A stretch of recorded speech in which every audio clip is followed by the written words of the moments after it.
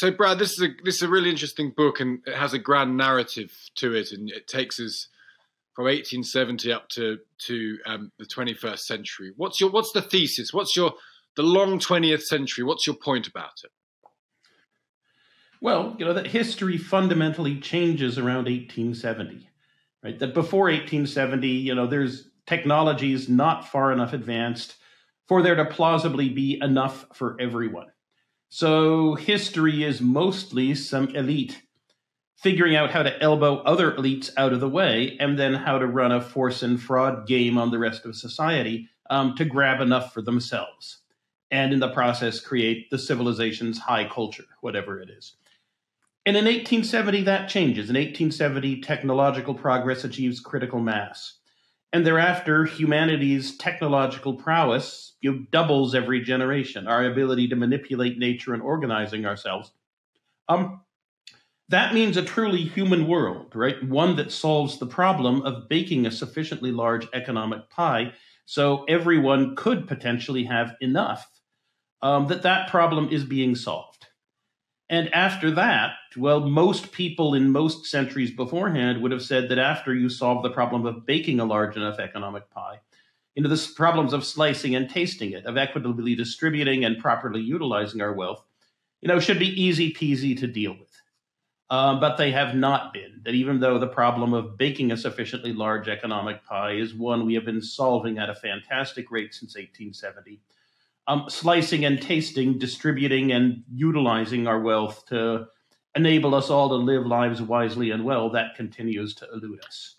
And that is the big story of 1870 to 2010, and that's the story I tell. So in some ways, this is only partially the case. From what you've just said, I do acknowledge that. There is a triumph of capitalism story here a bit, isn't there? That if you were very poor in a developing country in 1850, you're likely to be much richer in the same developing country in 1950 and 2010. That there is a triumph that capitalism, for its flaws, and you get to the flaws towards the end, improved the lives of most people to a certain extent. Yes, that only 500 billion people now, only 1/16 of our population, live at the $3 a day that was kind of the rule for 70% of the population in 1870 and before. And, to move the number of people living at $3 a day from, 70% of the population down to 5% of the population is an enormous achievement. On the other hand, that it's still, 5% is a scandal and a disgrace to us. Not to mention the fact that I live in one of the richest neighborhoods in the world, right? A mile north of the UC Berkeley campus, a mile north of the Rockridge BART in the technological, prosperous hub of the world, San Francisco Bay Area. And half a mile away from me, there's a man living in a box. And all the technology in the world hasn't managed to solve that problem. Yeah, or rather, it's a different problem. It's not a problem of creating more powerful forces of production hardware, but rather of writing the proper, economic, sociological, social institutions code to run on top of that hardware, to enable us to distribute and enable us all to live lives wisely and well. Well, let's get to that again at the end, because it's where we are now is so important. But what were the technological changes? What were the shifts that you see in the first half of your story that managed to move the dial so significantly? Well, every economic historian, has a favorite thing that really mattered the most. Right? There are bunches of people who say it was the Glorious Revolution of 1688-89 in England that established constitutional government and limited monarchy. There are others who say it was the Scientific Revolution and the coming of the habit of empirical inquiry that underlies science. That ideas are judged primarily by whether they're true or not, not whether they're convenient to the elite that's running its force and fraud game on the rest of society. And, I want to be agnostic. I want to say that what really mattered was everything coming together. And the last three pieces of the institutions that fall into place, right? They're the coming of the Industrial Research Lab, which rationalizes and routinizes the discovery and development of technologies. there's the coming of the modern corporation, which takes the products of the research lab and then develops and can deploy them worldwide. Once you have one factory built for a corporation, it's easy to duplicate it. All this in the context of globalization of the global market economy that provides enormous financial incentives to people to actually take these technologies and then deploy them, and then for others to copy them, and so they can then diffuse throughout the world economy. And with those three things all falling into place around 1870, all of a sudden the rate of technological progress worldwide more than quadruples. And it goes from a world in which your life is kind of a lot like your grandmother's in material things and how you live it, to one in which each generation is twice as wealthy as the previous one, with a not just immense wealth being created, but a substantial number of industries, occupations, livelihoods, and communities being made obsolete and thrown onto the social garbage heap every generation as well. In that sense of your story, big world events like the World Wars or in the Cold War, I suppose, as well, can we see them as agents of change, that they had an impact on things like female equality, the First World War, the Second World War, mass industrialization, technology, leaving aside the human tragedy of them? Is this your thing, an argument here that there's a sort of human tragedy when you talk about war, but there's also a kind of technological advance? Yes. Well, there is a powerful technological advance from wars because they focus government's attention on improving technologies for spotting where people are and then blowing them up. And those technologies have lots of implications and side uses for other technologies as well. They're, robotic sensing and deployment technologies. They can be deployed in the killer robots now, stalking people from above in the skies above Ukraine. But they are going to have lots of other more productive, more peaceful, more useful uses in the future. So it's an intensification, definitely, especially the Cold War, during which we actually didn't blow things up, but instead got a lot better at making a huge number of things. But the underlying dynamic is still there, even in times of relative peace and times of non-arms race. It is really there starting in 1870 with this doubling of human technological prowess every generation. So there is a narrative that, this is a slightly misquoted, but the kind of the end of history narrative that we get through most of the 20th century and it's all going well. The Berlin Wall comes down. There is a general consensus, a cuddly consensus that actually a sort of liberal way of living is more or less becoming accepted the world over. And we're getting there. We're getting to the end of the historical point and it's all going terribly well. And if we look around today, that didn't happen. Yes. And if I'd actually written the book back in 1998, when I first went from thinking someone should write this book to maybe I should write this book, and actually wrote a draft chapter 2, which I then gave as a talk at the Federal Reserve Bank of Boston, I believe. If I'd actually written the book then, it would very much have been a Frank Fukuyama end of history, yay, liberal capitalist democracy triumphant. We're rapidly solving the problem of baking the sufficiently large economic pie. And look, lo and behold, we're solving the problems of slicing and tasting it too. We are starting to figure out how to equitably distribute our wealth, both worldwide and within countries. And we're also figuring out how to use our wealth for human flourishing, to make us all safe, secure, healthy, and happy, to live our lives wisely and well. But then a lot more history happened since. And now you can't be so optimistic. You got to say that, yes, we're solving the problems of baking the pie, but the problems of slicing and properly tasting it are still flummox us.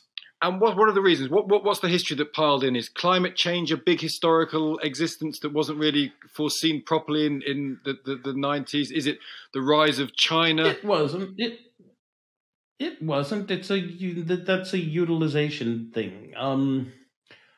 I actually think the history of the 20th century, which is the point during which we're solving the problem of baking a pie and thinking we're about to solve the others, that really comes to an end around 2010.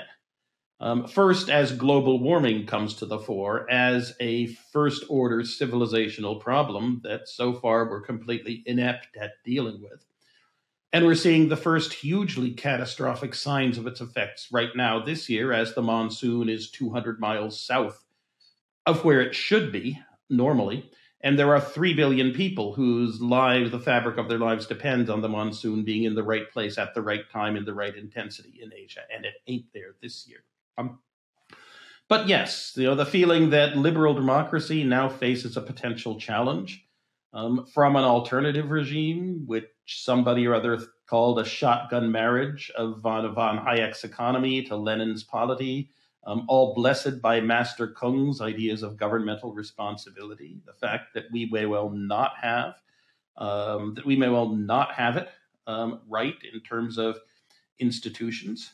The slowing down of the engine of growth in the industrial core from something like 2% a year to 1% a year after 2007, the engine of growth not firing on all cylinders, which means that the destruction part of Schumpeterian creative destruction is not offset by as big benefits. The United States ceasing to be any kind of example to the rest of the world as a whole as to what the possibilities for the future might hold. And also stopping being a kind of, at least thinking it's a benevolent conductor of a peaceful international orchestra, but instead becoming a chaos monkey in various ways. Is that the all of those things seem to make? Sorry, Brad. Is that the Trump phenomenon? You talk about this in the book. Well, except it was earlier as well, right? That George H.W. Bush and his staff, I think quite wisely at the end of the Cold War, said, well, gee, the Cold War is over. What do we do forward? Well, we have this powerful U.S. military. It's at the service of the Security Council, right? So unless you think you're going to get all members of the Security Council, all of the Security Council's veto powers really angry at you, you don't need to worry about the possibility of a major war at all. So no one needs to waste much money on weapons going forward. And, that was, I think, a very wise decision by George H.W. Bush. And if it had stuck, I think we would be in a peaceful and a better world because we wouldn't be spending so much money worldwide on forces of destruction.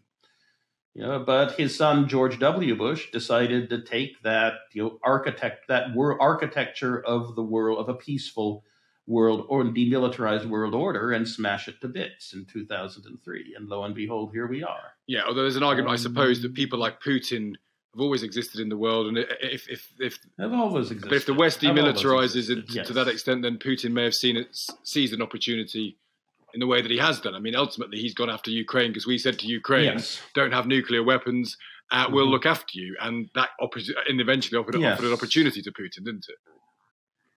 Yep. You can be sure that after if the invasion of Iraq in 2003 didn't teach you, the invasion of Ukraine in 2022 will teach you that you're probably safer with nuclear weapons than without.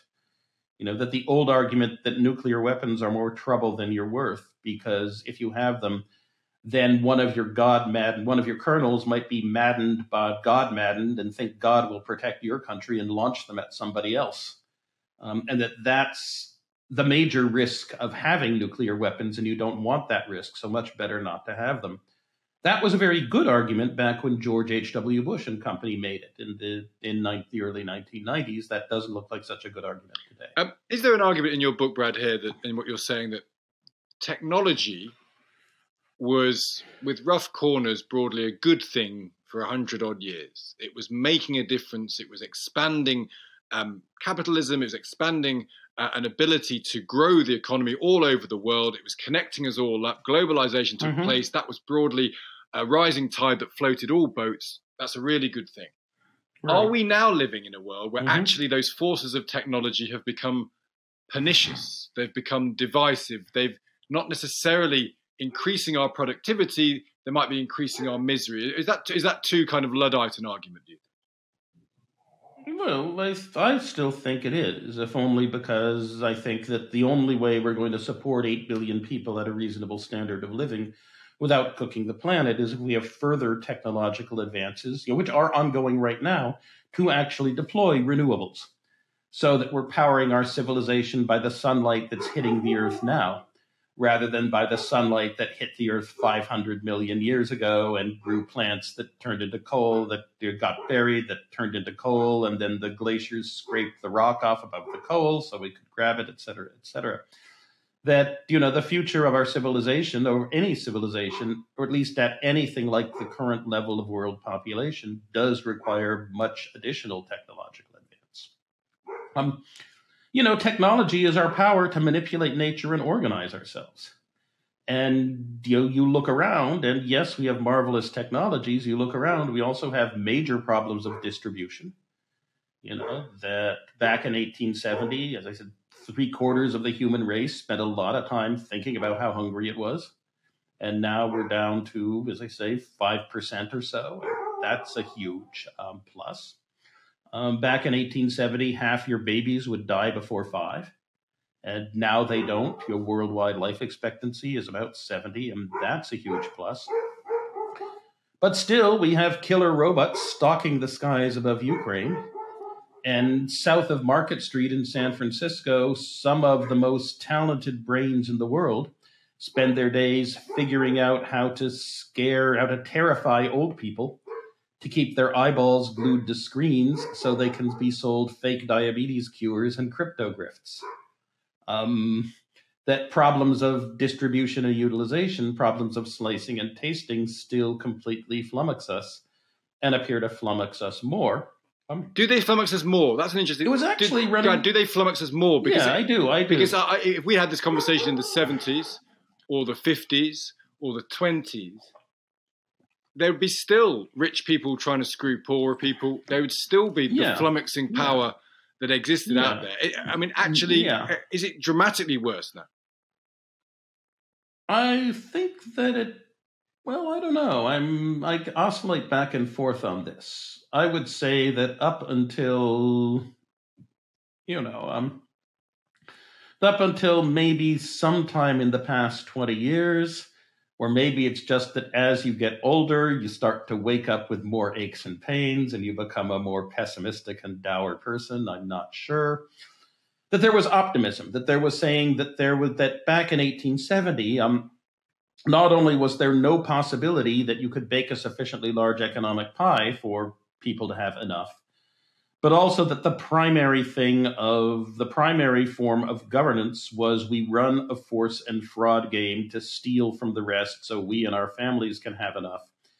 And, my particular coalition of thugs with spears, with tame, accountants, bureaucrats, and propagandists attached to it, tries to elbow some other one out of the way.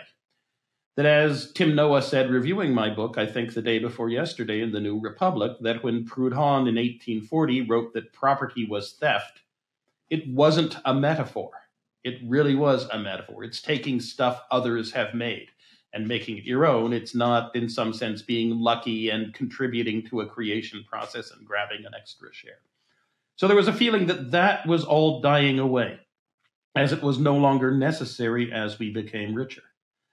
Yet now, we seem to be using lots of our technologies for evil, either in the form of brainwashing people so you can make them miserable so you can sell them ads, or in the form of the killer robots stalking the skies. I mean, the first person I think I've read recently who really saw this, was Winston Churchill, writing after World War I about World War I, precisely about how humanity's powers for creation and destruction had been vastly increased. That on the one hand, a much more prosperous world in 1913 than anyone had thought possible in 1870. On the other hand, a war that was much more destructive and devastating and horrible than anyone had possibly conceived could possibly occur. And that which of those would dominate, hung in the balance and was our choice ultimately.